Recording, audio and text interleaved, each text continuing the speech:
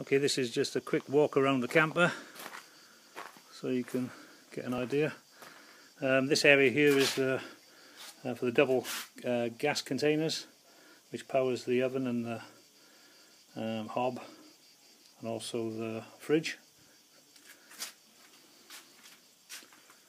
This is the door.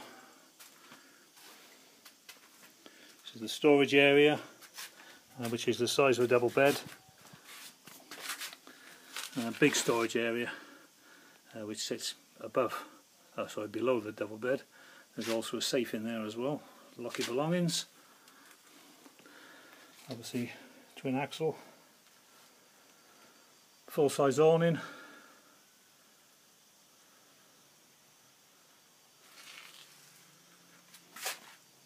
Around to the rear, tow bar, reversing camera, ladder to go to the roof. Solid enough to stand on there if you're watching motor racing or whatever and you're in the paddock. This is the area for the cassette toilet, all lockable. Not that anybody will want to steal it.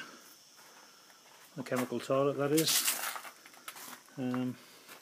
This is the exhaust, which is for the warm air central heating and also for hot water. This is a hookup for if you want to have an outside shower.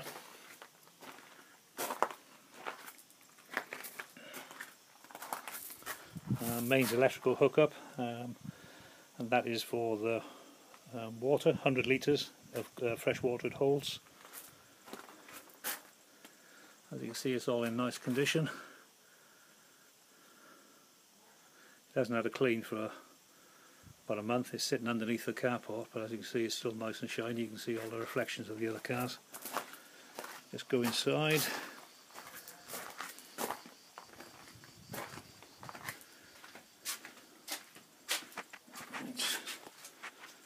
Let's just open the door. As you can see, it's nice floor area.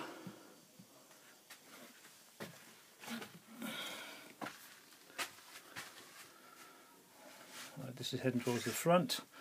All the furniture, all the upholstery is unmarked.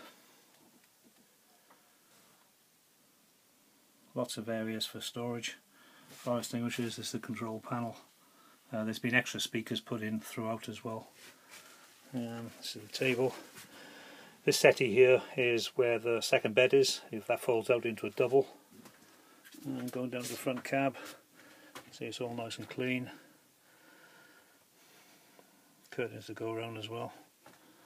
More storage area on the sides. Fixed double bed. This is the fridge, which I'll open up. It's a three-way fridge, so it's gas, mains electric or leisure battery. Lots of storage. It's a new television which we just purchased within the last couple of weeks. Lots of storage areas. Oven, gas hob, sink. Once again, there's more storage above the bed.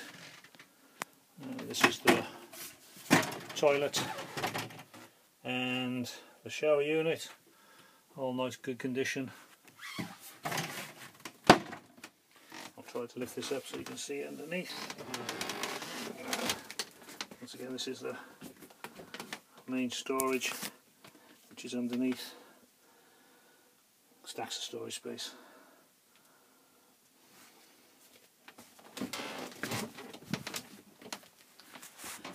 And that is about it, I think.